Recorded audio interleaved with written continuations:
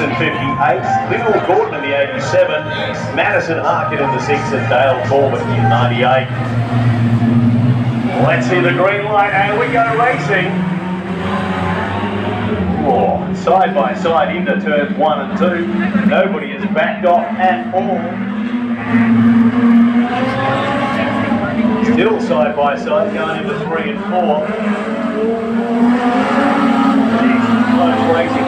Look at the top 4. Unbelievable. It's Clarkson in the 58 car, Forster in the 93 car, still side by side. And we've got Dale Corbett, Madison Harkin. Separate a little bit now, but still a very close, 2 wide bunch of 4 cars.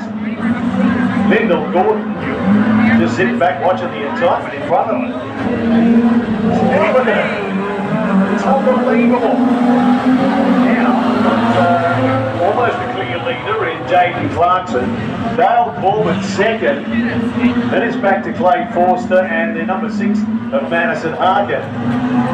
That's after what, 3 laps of side-by-side action. They seem to have shut down and settling into a groove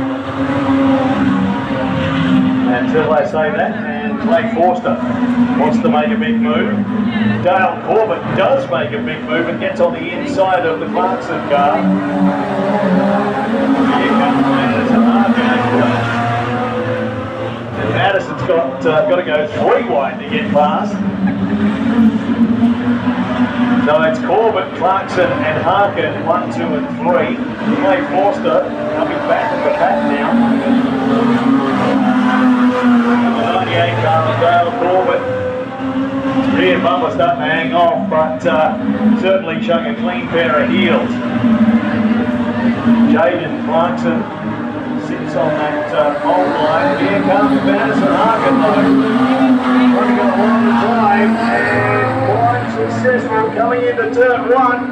Still got that outside line, still got that drive on. Can he get the flick down the back straight? No, not this time. Maybe next time he's staying out there. He's going to work wide. And the 58 car of Clarkson knows he's there.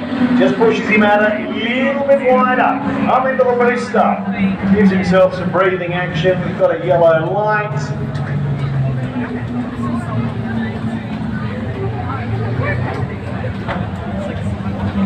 They actually finished. That was so exciting I didn't see the checkered flag. Congratulations, Dale Corbett, Jaden Clarkson, Madison Harkin, 1, 2 and 3. Productions 8-4.